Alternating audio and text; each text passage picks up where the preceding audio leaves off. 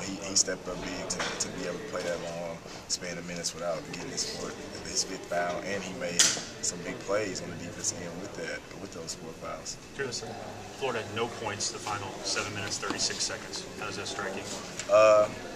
It showed that we can play defense and we can defend really well when we want to. And they had times where they could have scored, but just Willie's presence made it. I think it scared them and made them alter shots and just throw it at the rim. And we came up with big rebounds. Julius, yesterday you said you were going to leave it all out there, and some guys might hate you for the rest of your lives, but you had more like Julius. Any friends out there today? Nah, I think they seen that. I think they know when I get on them, it's only because I want to win. I only want to see them do their best. Like I said, we had a time where it felt like guys were going to let go of the rope, but I was holding guys accountable, and if you couldn't get it done, you couldn't be in the game. Cal said that there was one lapse for Alex today where he came out and he said his teammates let him have it. Were you one of those? And what did you say to him? I was the first one, and what I said to him was between him and I, and he responded really well.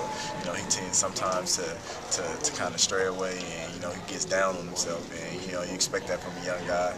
And but tonight he responded. He hasn't.